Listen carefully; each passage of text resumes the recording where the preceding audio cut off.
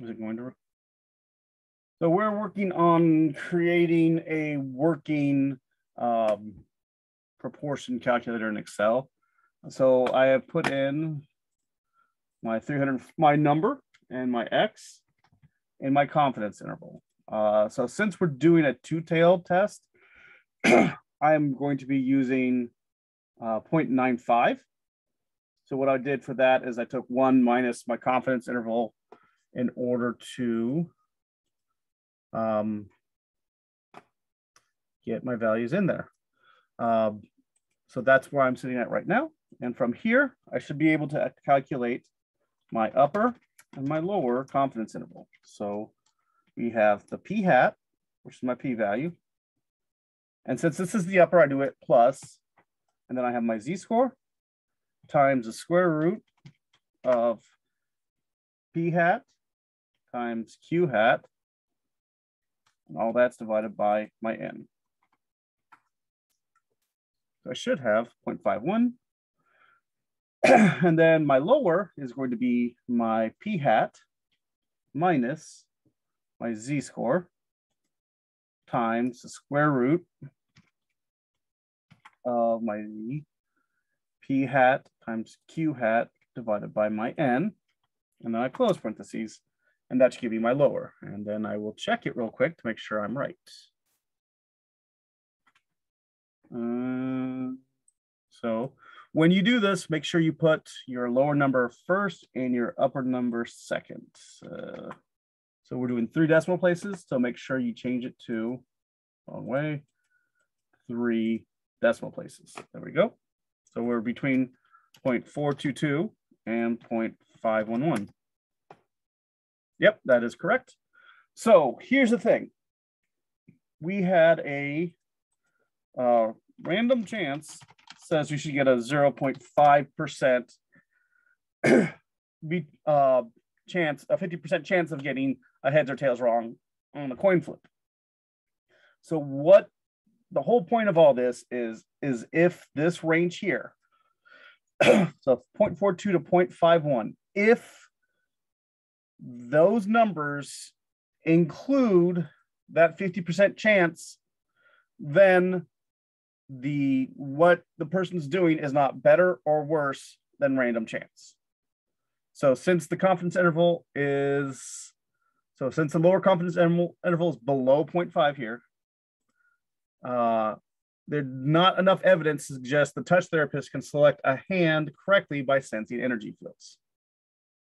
So if those numbers are between, they can't sense it. And this is where it kind of gets weird because the wording, they don't word these the best way. So be aware when you're doing them that it doesn't like to work, right? And of course it says it's incorrect. I hate these.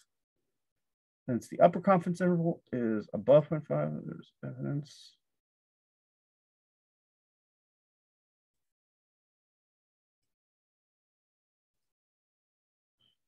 See, okay, so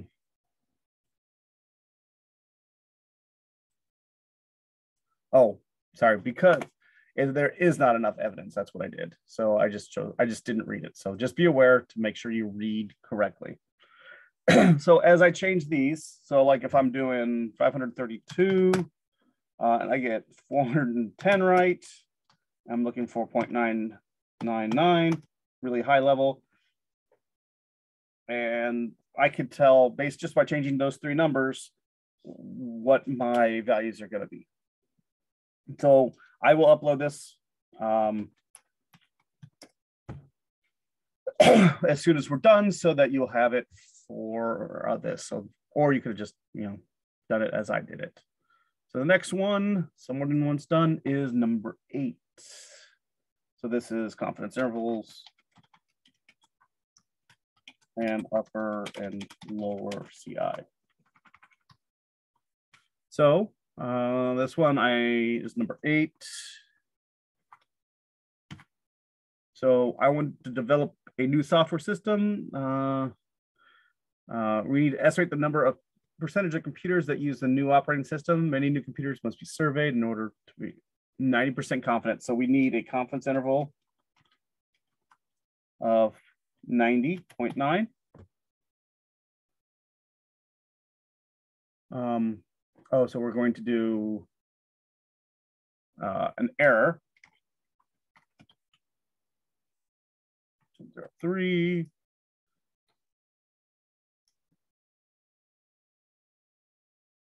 Oh. So this one, we still have the N, we still have the P, we still have the Q. So if you don't know anything, let me look it up. Make sure on this part, where do I put my stats book?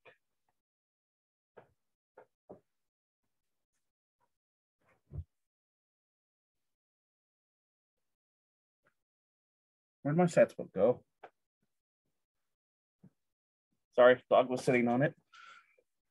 Oh, so sample size from proportion.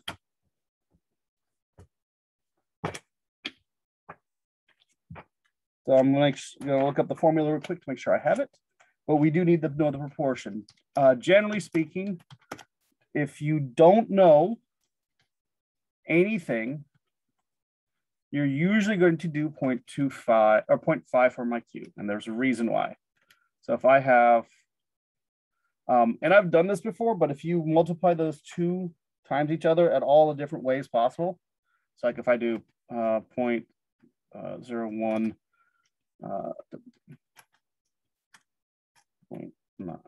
equals 1 minus this. So if I do this, let's do 0.1. I don't need 0.2. So the reason why we do this, and I'll show you real quick, it's actually kind of trip. At least I always find it interesting. So we're going to have to find PQ. And the idea is if we don't know, we're doing worst case scenario. Whenever we deal with worst case scenario, we want this PQ to be as big as possible. So as we go up and we go down, the one where it is the worst thing possible is at 0.5 each. Sample size, proportion. So we're gonna, when we don't know anything, we always assume 0.5. Proportion. Sampling software. That's 16.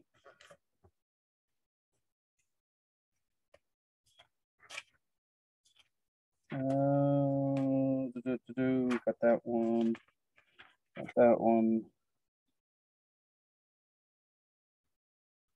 So on this one,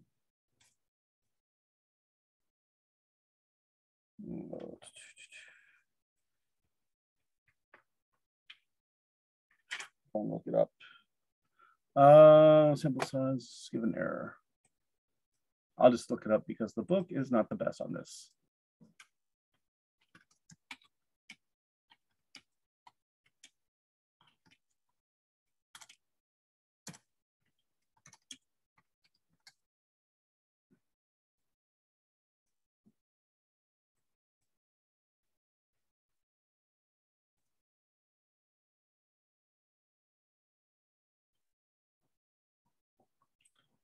So by the way, if you ever want to find a good web page, look it up in something that makes something close to English, because I know math is terrible. This is actually where I'm getting this from. Statistics How To is a really good website, and it covers a lot of different subjects. So they usually can do something, and it ends up being pretty decent. So they have a formula that they use. It is N is equal to Z squared.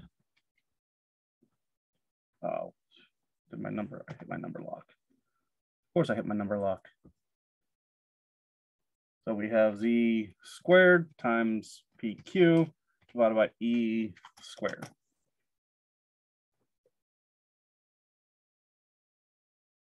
So in this case, what we do is we find the Z-score. So instead of doing it like we did over here, what I could do is I could do norm.s.inv of this plus 1 minus that divided by 2. So we get that one, and to make sure I'm correct. Yep, I am. So that's the z-score. So we have P and Q, and we have our E at 0.003. So our N, in this case, will be my z-score squared times P times Q divided by my error squared. And it should give me this value right here. On this one, however, instead of using the functions we have over here, you can't have a partial n. The second that you go on this one, you have 0.530. You would normally round that up to 752, even if it wasn't a sample size. However, when you actually are doing this, even if it's a 0.0001, you always round up. So you can use the round up 0, and it gives you your sample size. Now let me check to make sure it's correct, because I'm paranoid that way.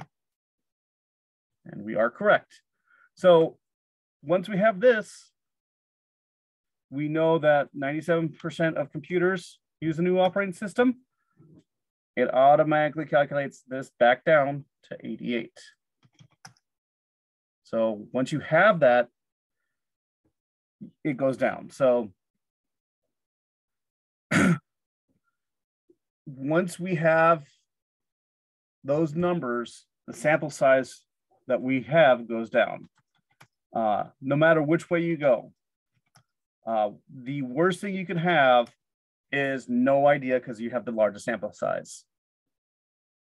And it really does bring it down dramatically, like 700-ish. And it reduces it. It almost always will reduce the sample size. And that's how you do this. So this is how you find the confidence interval. And this is how you find the sample size. And the more information you have on here, the better you get. So that's those two. Does that make sense? Okay. Like I said, you can either copy it as I did it, or you can upload it yourself. So that's all the information that you need to change. And if you ever go into grad school or you ever have to do research, this thing right here is the most important thing you can do. This test for how many people you have to use in a survey means that if you, like, for instance, if I had to do a screening and I had to do 700-ish people versus if I had to do not even 100, which of those is going to cost less? So whenever you run this, having an idea, given your error that you can live with, given the confidence interval you can live with, having all this information can help save you significant amounts of time, effort, and sanity. Because if you're a grad student, trust me, you want 88 instead of 780-ish any day. Trust me, I did. I wish I did. I had 6,000. I was not very happy. What other questions could we have? What else didn't really work that well? Let me see. Not that one. Are there any other questions? If not, I will just see what else we had. We had a z-test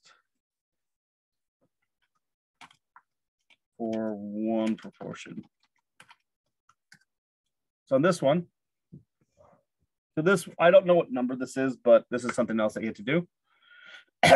We have p hat, or p value. We have a hypothesis value. We have an n. We have tails. So we can do one or two tails. And then we have sig value. And then test and p value. So this, for this, you're going to have these guys are what you don't know. So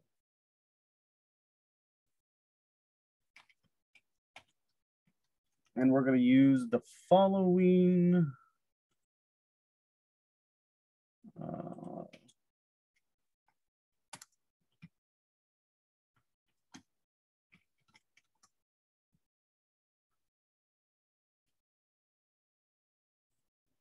Sorry, I'm going to make sure I get this up correct so I don't make a mistake when I do this. Portion. Sorry. Why did it not do one proportion z-test? There we go. So on this one, we're going to use the formula z is equal to p minus p of naught divided by square root of pq divided by n. So we are going to need q, but we don't have to do that value. So a good example of this is if we guess, like I'm just going to make up a problem off the top of my head. So there's all kinds of tests right now. Like I know somebody had just put out a report on the number of people who had lower symptoms when given, was it THC? So let's say like you do a study, you have 70% of the people who have lower symptoms than expected based off of treatment of THC for, let's call it migraines. And my hypothesis mean is I'm going to guess that 50% of people would normally have it based off of placebo.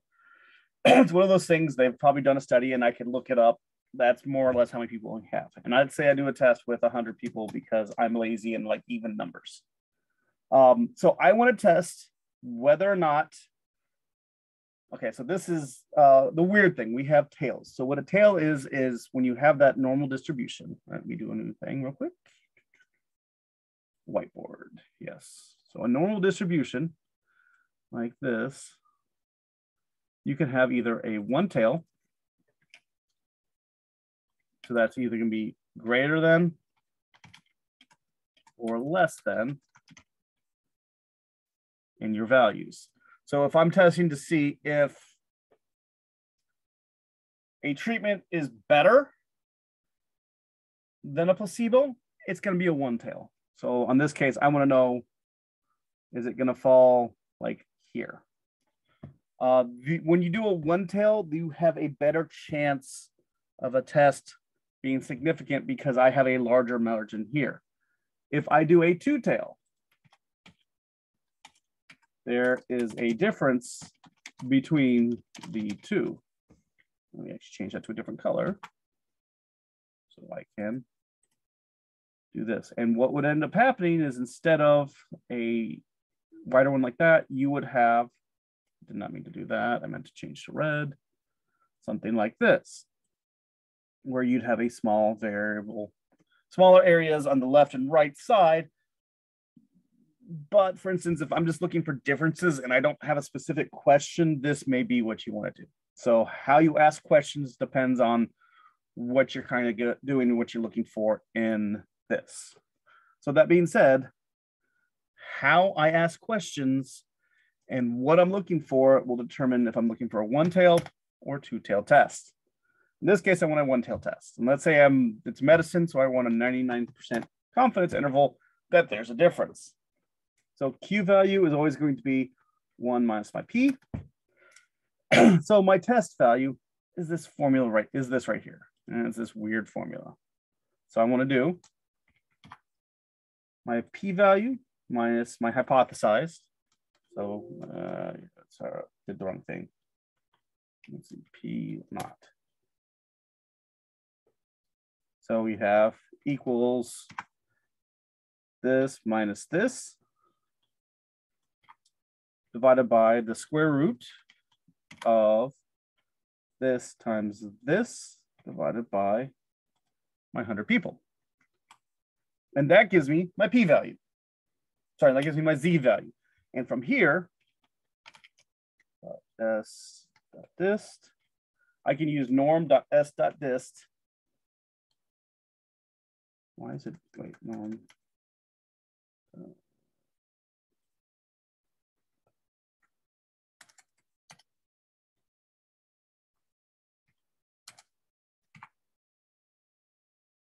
Z, and it will be true, I think. Nope, I have the false.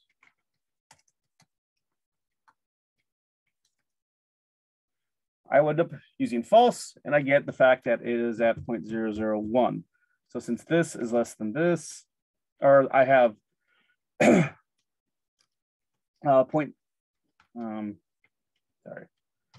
0.01. That's what I want. Since this value is less than this,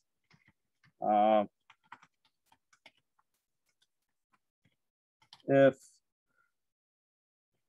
so, this is just me being me.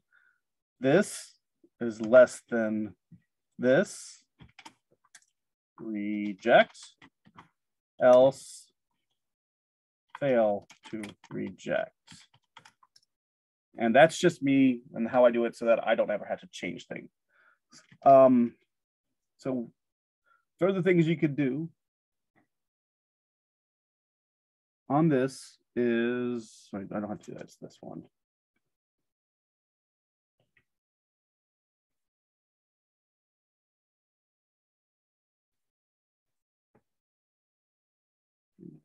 Make sure I didn't do anything weird.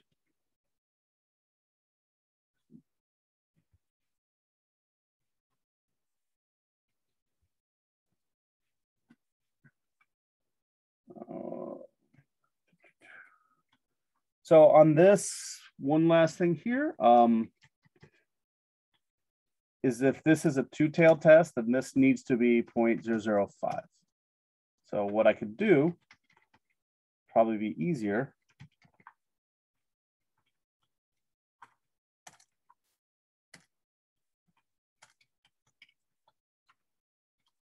if that is equal to 1, this, otherwise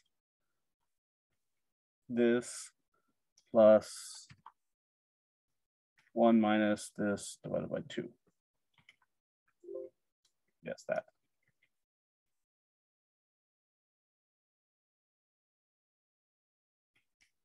Wait, B17 plus.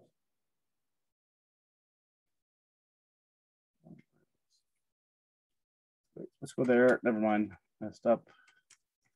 There we go. That doesn't make sense. Why is it doing that? Sorry, trying to make this cute and it failed. 1 minus. Oh, I know what I did.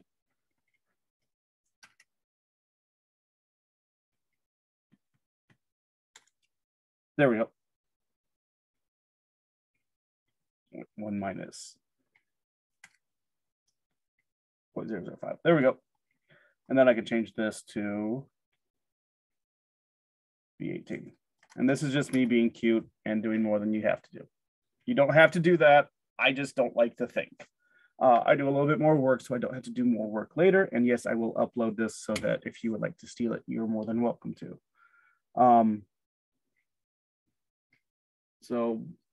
And like I said, once you change this, you can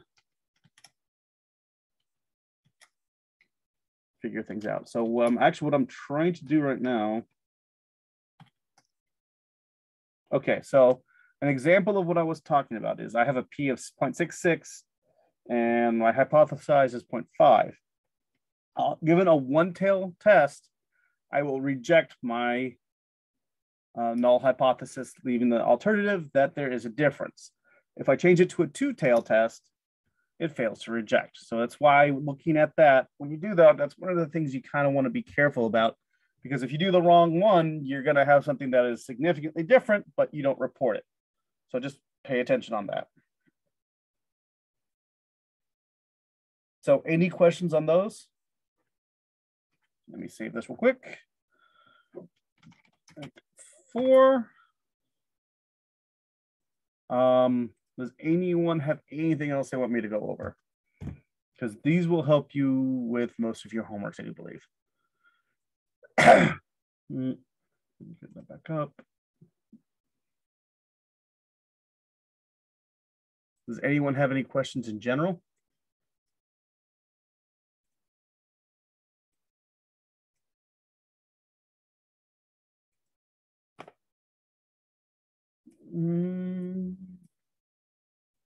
So let me go ahead and upload.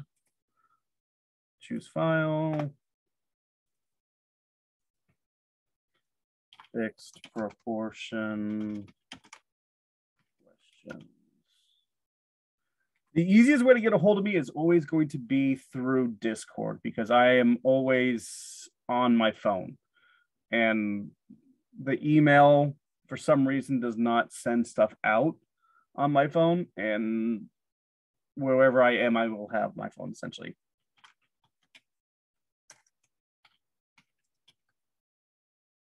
And if you need another, yes, that's what I have to do, another link for that. And if you need help, you can bug some of my 374 students who are doing calc-based stats. So come on, once my computer decides to catch up. Why is it?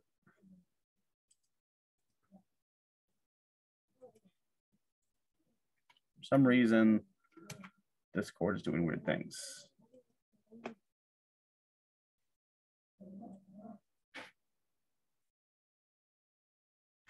Come on, where's Discord?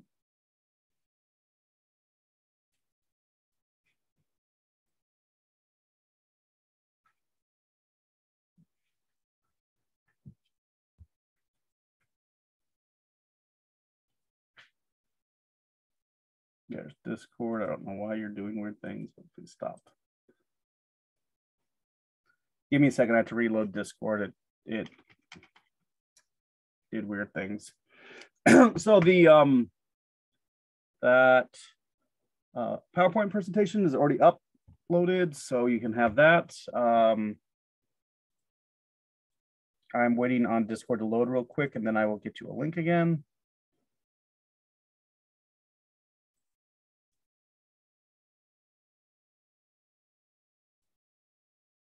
Is there any other questions?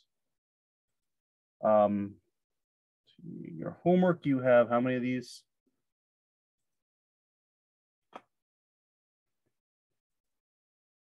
You have a total of 31 questions, so it's not nearly as bad as some of the other ones, and you have till, let me go ahead and pause this because I don't think people